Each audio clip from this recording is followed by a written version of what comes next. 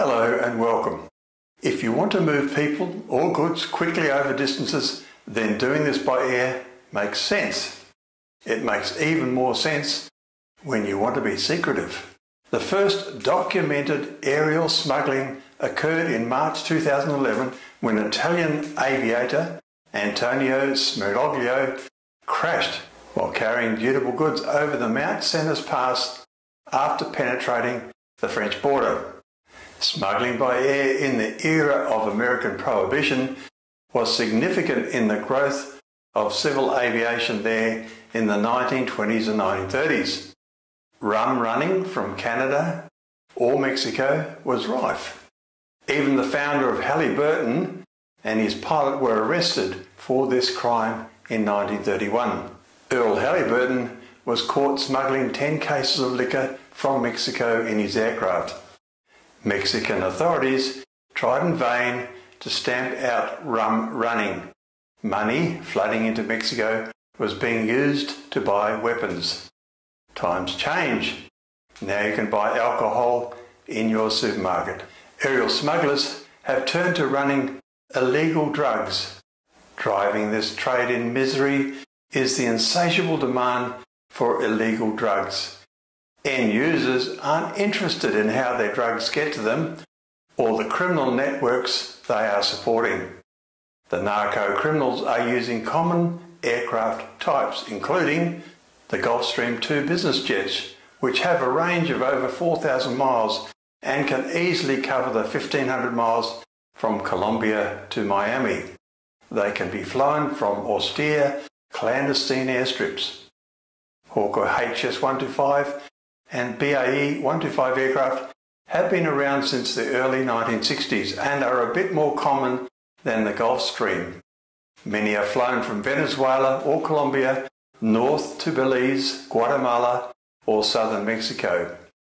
Cessna light aircraft such as the 210 Centurion have many more pilots qualified to fly them, making them a popular choice. Still, if you are smuggling drugs, who cares about being certified? Over 6,000 Beechcraft King Air and Super King Air have been built, so there is a good second-hand market for them.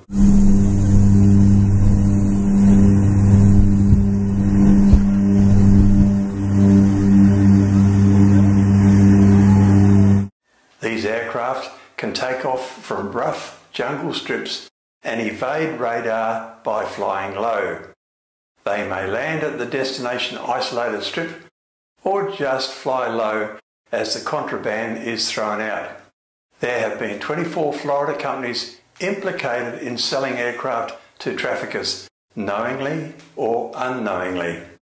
Delaware, where strict corporate secrecy rules have allowed for the proliferation of shell companies, provides cover for buying and selling drug planes. Most of the aircraft were sold into Venezuela, which has become the aviation Wild West. Incredibly, when the United States sells these seized drug planes in public auctions, many of them go to convicted felons.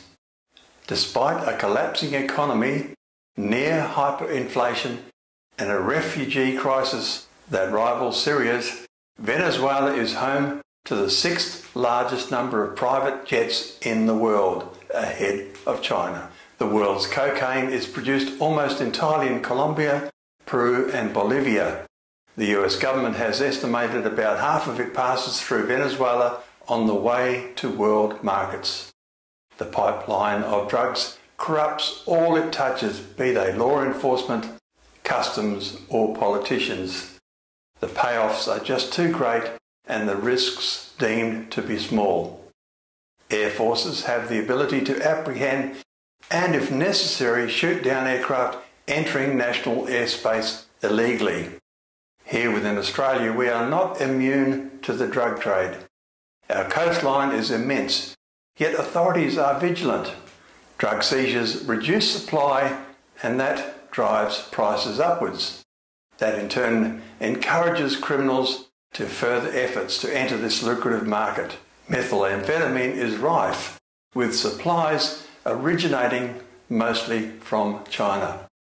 Police can estimate drug use in various towns by detection in the wastewater treatment plants.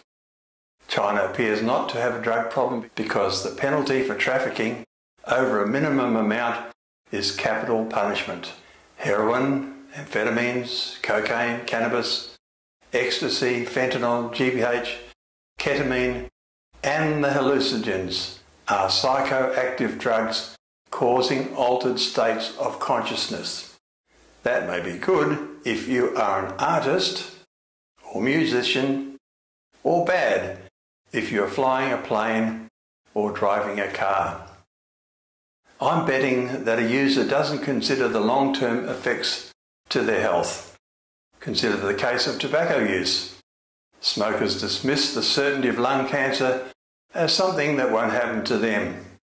As a former health professional, I worry that our children and grandchildren have to deal with exposure to drugs in their social life.